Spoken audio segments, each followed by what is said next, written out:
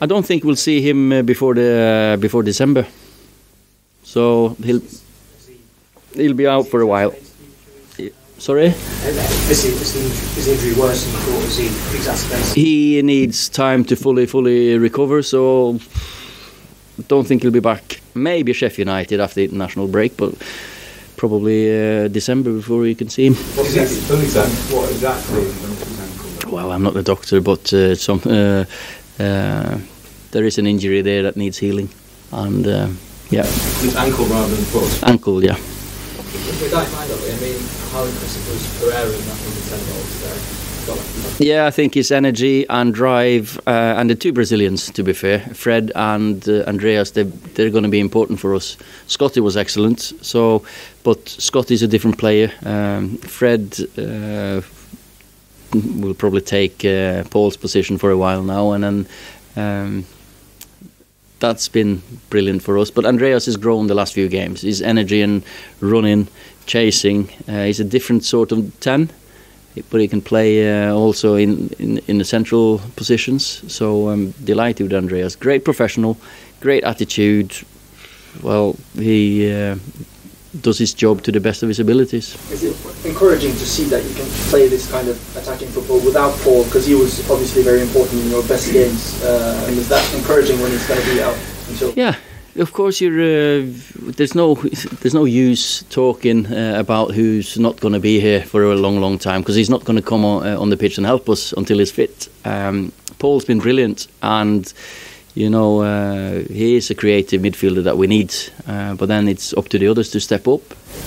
What's your view of Chelsea and their young team this season? A very exciting team, I've got to say, Frank.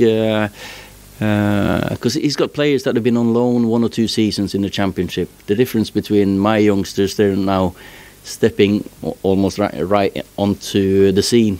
You can see Axel Tuanzebe, who's missed the last couple of games, but he's been out on loan. You can see the benefit, and I think they benefit from that now. And they're a mature young team.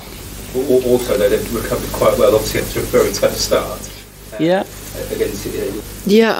But I think Frank has done a good job, and because the performance against us was good, the result was bad. I think we held our hands up then as well and say 4-0, yeah, flattering. We were pegged back. They pressed us, but we scored 2 goals, the second and the third, within a minute, which decided the game for us. So we're under. We didn't think we were 4-0 better than them. But it's going to be an interesting game. We don't make it easy for ourselves in the cups, with the draws. So, yeah, you do. The characters will be revealed in tough times, but I think they've done excellent. The young kids. As I've said before, I can't give them any more responsibility, and I couldn't be more happy with many of the youngsters. We know it's been tough, and we know that we've asked a lot of them, because Paul, Luke, Anthony, whoever, there's loads of other players that have been injured, and for us the youngsters have stepped up in a difficult period, but in the end they'll be stronger for it.